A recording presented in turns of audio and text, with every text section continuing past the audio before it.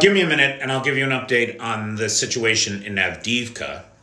And somebody had asked the other day, PD, on the map, what are those little red diamonds? And if you click on them, the red diamonds tell you what grouping of the armed forces are in that location. So you can see I hit that one up there and it says the 110th Separate Motorized Rifle Brigade. So sometimes you'll hear me talk about the 76th VDV or the 110th Separate Motorized Rifle Brigade. And the way that I know who that is because the map tells me. And I have every reason to believe that the map is accurate. Certainly the guys who produce the map do everything they can to make sure that it's as accurate as it can be. And so what we want to take a look at today is a couple of things. Why is it that the Russians are having such a hard time in Avdiivka when they are hitting the town with what should be overwhelming force? And one of the main reasons is the superiority of the Ukrainian drones. That's a big deal.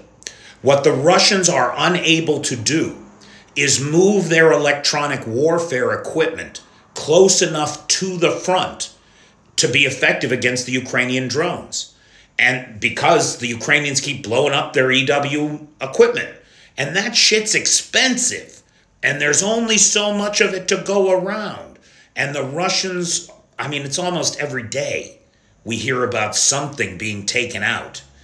That's a real problem for the Russians. Meanwhile, the Ukrainians' electronic warfare equipment is sitting in a protected location inside their defensive lines, and the Russians can't get near it.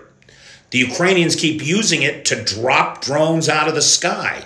We have reports of Russians out in the field. Right, now this is the best part.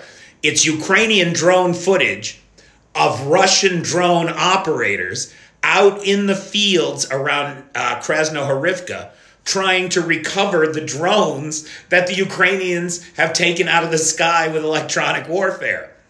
It's amazing. Now, the fighting is all around the Stepove here and a little bit to the south, right on the corner there, where you see that push toward the chemical plant.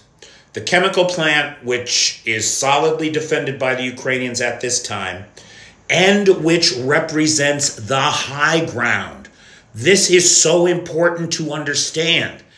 Everybody is talking about the Terrakhon and the loss of the Terrakhon and how the Russians now have the high ground, and that should put them in a better position. But it doesn't. It's only the high ground if you're coming from the east. The ground rises behind the Terrakhon, and the chemical plant is on the higher ground, which is why the Russians haven't been able to make use of the slag heap the way that the Ukrainians did, because every Russian that goes up there is right in sight of machine gun fire or ATGM fire. It's worthless to them at this time. At this time. If they take the chemical plant, that all changes. The Russians have been pushing hard, trying to get to Stepove. So far, they have been rebuffed. There are Russian sources, you'll read Russian sources, that say the Russians have taken the town. But we have good current geolocated footage from the Ukrainians that makes it clear that that is not the case. Now, on the subject of drone superiority on the Ukrainian side, if you remember the last Avdiivka update, that red arrow that I added there, that's the path roughly that the Russians take to get to the front line.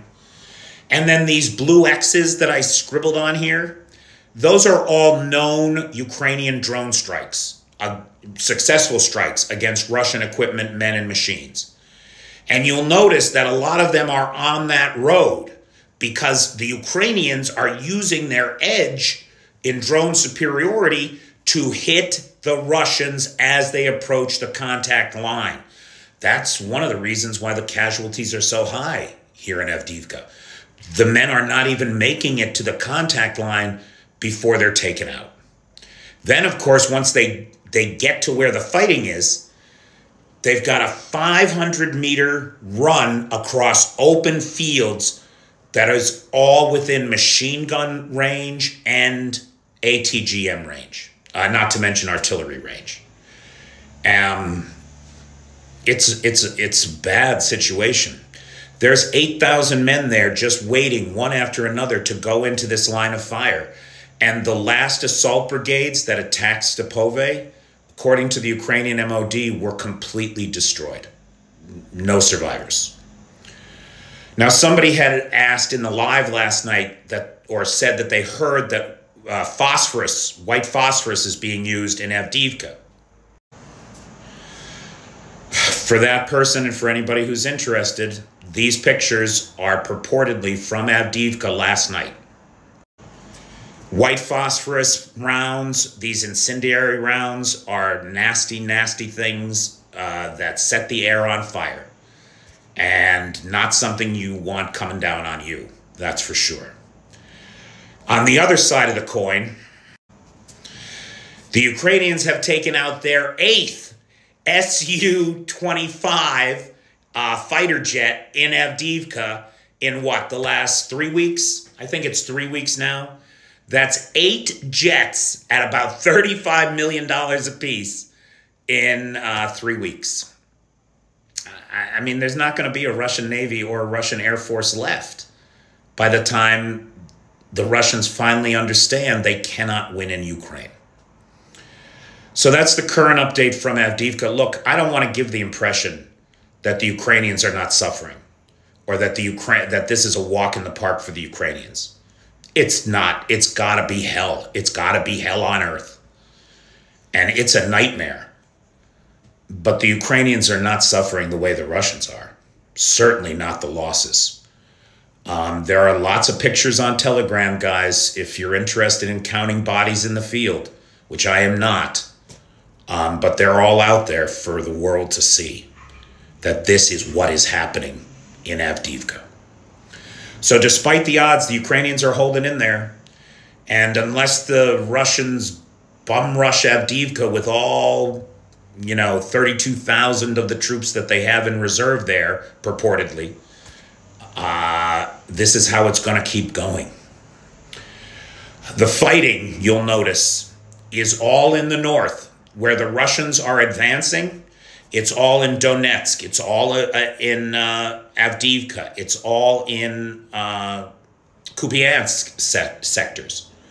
Why is that? I think it's because the Russians are trying to draw Ukrainian troops away from Kherson. The Russians don't seem to have the men to put into Kherson, so they're doing everything they can to draw Ukrainians away. That's good for the Ukrainians. All right, thanks, folks. Oh, this video is brought to you. Today's sponsor is my dear friend, Vanetta. Thank you, Vanetta, for all you do. You are the best.